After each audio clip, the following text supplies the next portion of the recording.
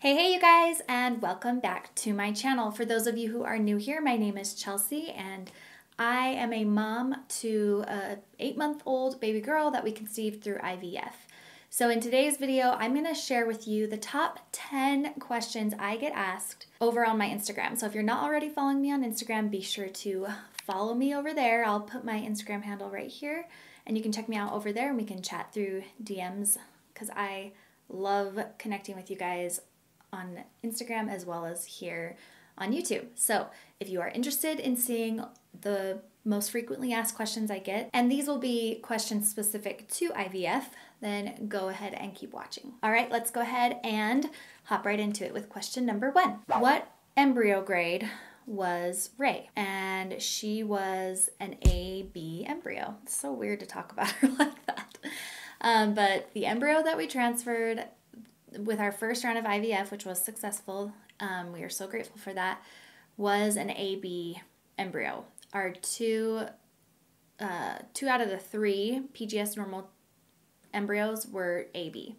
So we have one more AB and then we have a BA. Question number 2 is, did you work out while going through IVF? Yes, I did. I would do anything from just a 1 mile walk to a high fitness class. And if you are familiar with high fitness, it's a pretty intense 1 hour long cardio class with lots of burpees and push-ups and all sorts of things. I would even do insanity classes, some weight training, that sort of thing. I just took it one day at a time. If I wasn't feeling well, then I would totally scale back my workout. But overall, yes, I did continue to work out. There was a day that was marked on my IVF calendar where my doctor told me I shouldn't work out from then on. I think it was a couple days before egg retrieval. But about 5 days before egg retrieval, I was definitely scaling back my workouts because you feel so heavy and bloated, like you've got bricks in your not your abs, but your abdomen and your ovaries or whatever. So I definitely scaled back my workouts and took it easy. As far as the 2-week wait goes, a lot of people ask if I worked out during the 2-week wait. My doctor told me only light walking until I got a positive pregnancy test. And then after that, he was like, go for it, work out, do whatever you were doing before. If you were very active before you got pregnant and before you went through IVF, then go for it. You should be fine. So that's what I did. Question number 3 is, were there certain foods that you did or did not eat during IVF? In addition to that, what supplements did you take? This is a super common question I get asked. I actually have an IGTV video that you can watch where I sort of just casually mention all of the things that I did. But I didn't really have a specific diet that I was following. I normally eat pretty healthy. I'd say pretty well balanced. I try to, just watch what I'm eating and not eat so much sugar and try to do alternative things to just straight sugar instead of, just eating a ton of garbage is what I call it, a bunch of carbs and sugar. I try to I make an effort to eat healthy and not so much crap.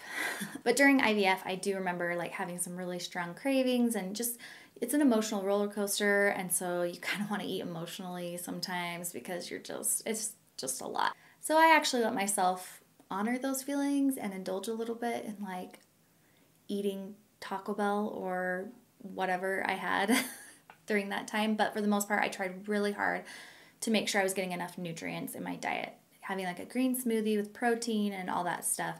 But I didn't eat a certain diet during IVF. Now I know that there are a lot of studies going on with how the keto diet can support infertility and IVF and low carb diets and things like that, especially with PCOS. But I didn't do anything specific. I just tried my best to get as much good healthy food in me as possible. And then when it comes to supplements, I was taking a vitamin D, vitamin C, CoQ10, which I think I was taking ubiquinol, which is the active form of CoQ10. Eric was taking zinc, I think. Didn't mean to rhyme there. But I have a whole video of the supplements I was taking and how I was prepping for my FET, my frozen embryo transfer. But during the stim cycle of IVF, I was just taking whatever my doctor recommended, which was all those things I just listed, plus green tea, decaffeinated green tea. But like I said, you can watch my IGTV video that I made and my FET prep video. And I'm glad I filmed those because I am starting to forget. And so when we have to do IVF again, I'm gonna wanna know what was I doing so that I can refer back and help myself out a little bit. Question number 4 is, when was your beta blood test? A lot of people wonder when you get your blood test to test your HCG after your transfer, just find out if you're pregnant. It's kind of an important thing, so a lot of people wondered that. So I get asked that question a lot in DMs. We got our beta blood test at 9 days post-transfer. And then our second beta test was a week after that. It was supposed to be a week after that, but we were going out of town, so they brought us in right before we went out of town, so I think it was 4 or 5 days after that. And my numbers were, my first number was 215, and then my second number on 4 or 5 days past that, which would have been 14 days post-transfer, was over 1,000. I think it was 1,200.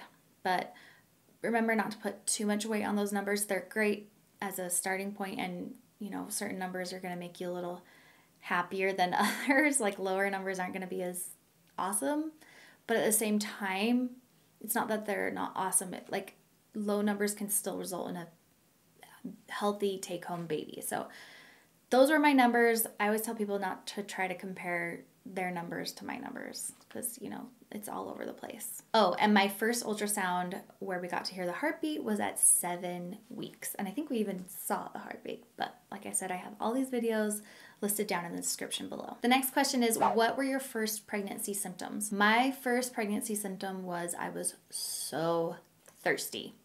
I also was pretty tired and had some headaches, but I think that all happened while I was taking the fertility medications. And so I couldn't really say that was right after the transfer, this was what happened, because that was going on before. It's so hard with IVF because some things are just symptoms of the medications. It's so annoying. But the one that I know was my first pregnancy symptom was I was so thirsty and I wanted ice water. And usually I drink lukewarm water.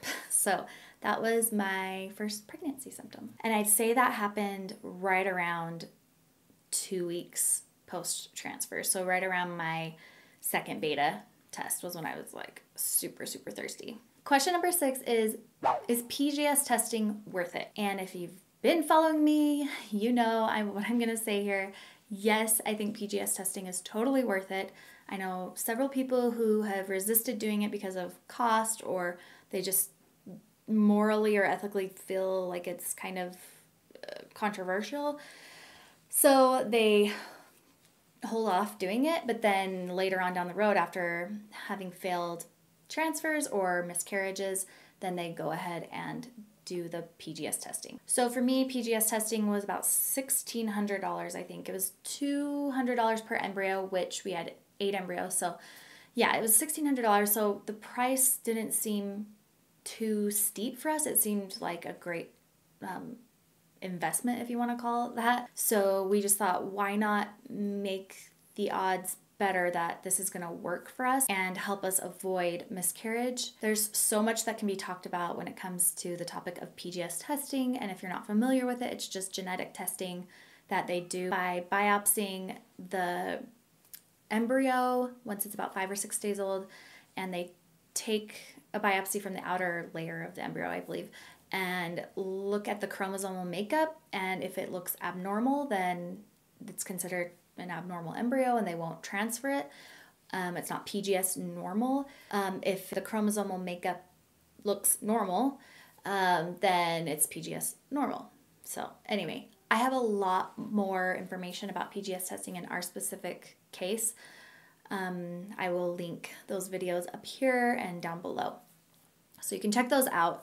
But yes, I definitely think PGS testing is worth it. I don't know, you gotta just decide for yourself how you feel about it morally, I guess, as well as financially, what you're willing to risk. I hate discussing IVF that way, but it really is like a gambling game. So if you want to increase your odds, you can do PGS testing. Question number 7 is, when did you graduate from the fertility clinic and finish up with your medications? And when I was 9 weeks, almost 10 weeks, I went in to get an ultrasound, and we were taken by surprise that that was the day we were graduating from our fertility clinic. And then they said by 10 weeks I can stop, basically cold turkey, all of the medications I was on. So it was like that last shot on right when I was 10 weeks pregnant was good. I was done. So that was kind of a happy surprise because if you've done those progesterone shots or any of those injections, it's no fun. But we were happy to finish those up at 10 weeks because we thought we had to go all the way through the first trimester. So it was a nice surprise. And I don't know if that's how every fertility clinic does it, but that's what mine did, and it worked for us. Of course, just go with whatever your fertility clinic recommends as far as getting off of your medications. This next question is just any advice I would give for starting IVF or IVF injections specifically, all that sort of thing. I just have always come to say now that you just need to take it one day at a time. IVF is so overwhelming. If you look at it in like the big scope of things and what you're actually all going through, and you're doing all this while you have to just keep up with your normal life, and then it's a lot. And financially, it's a big burden, and it can be a big burden and stress. So I just say take it one day at a time and lean on your partner. Be very open with what you need from them, how they can support you, because you don't want them to feel helpless. You really want them to feel like they are part of this as well and can help you. So Eric was a super big part of why I was able to get through IVF with mostly a positive outlook. So yeah, take it one day at a time, lean on your partner for support, or find a friend who's been through it that you can really connect with and ask questions, and somebody that will just let you talk about what you're going through and how you're feeling. The IVF community here on YouTube is amazing, same with on Instagram, so reach out, find support. And then just understand that you are not in this alone. So many people go through IVF, unfortunately. So there is a community of people waiting to help you. I was part of a local Facebook group when I was going through IVF and infertility, and that helped a lot. Okay, question number 9 is, did you do the ERA test before your transfer? No, we did not do an ERA test. If you're unfamiliar with what that is, it's basically, I think it's an endometrial receptive analysis. Let me ask Google, hold on one second. It's an endometrial receptivity analysis, and I will read to you what it is. It's a genetic test that takes a small sample of a woman's endometrial lining to determine which day would be the best day to transfer the embryo during an IVF cycle. So we did not do this because we just didn't feel like we needed it at the time. I researched about it, I talked to people who had done it, and I just was like, I think we're okay. I just kind of went with my gut on that. But we did talk to our doctor about it, and we just planned that if our first transfer did not work, then we would do the ERA with our next transfer. So luckily, our first transfer worked, so we did not have to do that because we had to pay everything out of pocket, and so it would have been another couple $1,000s just for us to do that test. So because we didn't feel really strongly about it, we were like, let's just forego that, and we'll try it on the next transfer if we need to. Okay, and question number 10.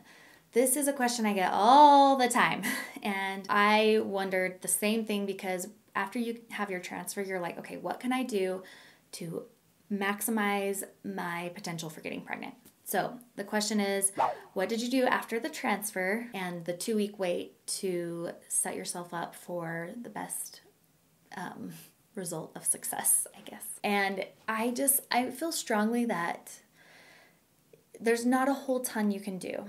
And there are some things you can do to give yourself peace of mind and to, set yourself up for, I guess, the best result or outcome. But really, there's so many different people that are doing different things, especially for within the fertility centers. Some people say no bed rest because that shows to not work, and some people are like, you've got to do bed rest because studies have shown that that's what gets you pregnant. I don't really know. I feel like fertility is such a mystery, so I always just say go with what your doctor says. So my doctor recommends 2 to 3 days of bed rest. So day of my transfer, day after, and then the next day I was in bed, basically for 3 days. Yes, I got up to go to the bathroom. Yes, I sat up in bed. Yes, I would occasionally go downstairs and get something, but for the most part, my husband was like, you're in bed. So I did that. I didn't do any like drink warm foods. I know that's a popular thing, but I feel like there's nothing wrong with doing that. You can totally do that if that gives you peace of mind that that's going to give you a better outcome of, you know, getting a successful pregnancy, a positive beta test. But I just feel like just do whatever gives you peace of mind. And in the 2-week wait, I don't really have a lot of suggestions other than just keep yourself busy. Again, lean on your partner and just take care of yourself, you guys. It's such a tough couple weeks to wait. And with IVF, you only actually have to wait, 9-10 days. So just, you know, take it one day at a time again and lean on your partner and your support group. Do things for yourself, indulge a little bit here and there.